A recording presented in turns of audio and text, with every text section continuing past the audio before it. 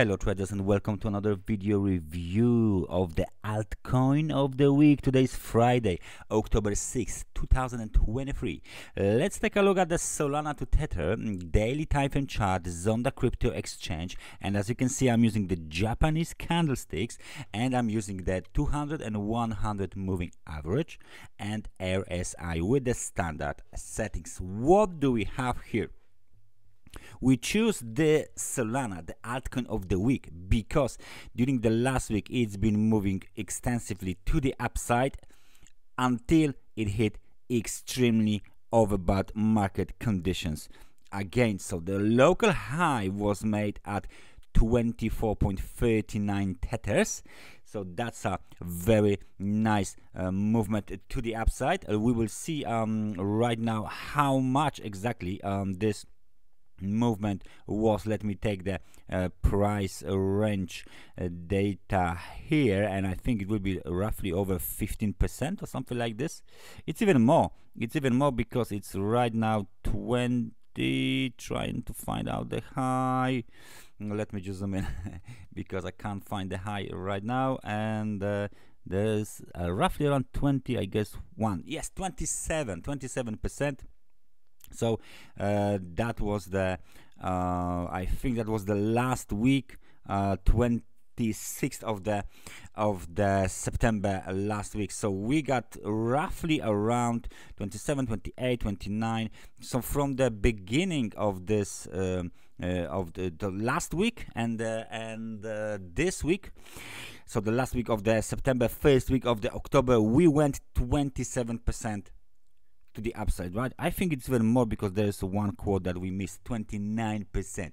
Not too bad for like 2 weeks of the trading, isn't it? So okay, so we have this sorted out. Let me just go back to my old view of the chart. So what I want to show you guys is basically this situation here. We have a bullish cross.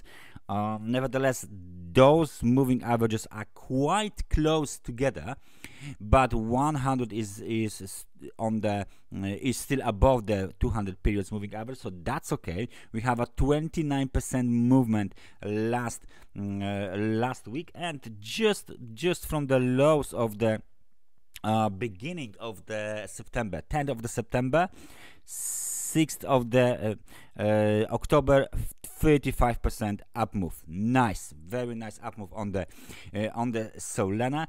So with this up move, we got that kind of a trend line violation, right? So we got this sort of the trend line here, maybe here. There you go. We have a trend line violation, which is fine. Let me just find the support. So we got the support 17.70. That's the first support, so it's green. We got one more support, at least a little bit lower, which is much more important, support 13.17, and the newest technical support is located here at 20.47. Where are the technical resistances then? There is, of course, this one, 30.26. Let me just grab it correctly. There you go. So it's a resistance, so it's red, but just below this resistance we got a couple of levels that were intensively tested previously, basically at the beginning of the year, the first quarter of the year. This is the period when the market tested 26.80 level, and this level will be as well the next target for the bulls whatsoever. So we got extremely overbought market conditions. It's time for a pullback.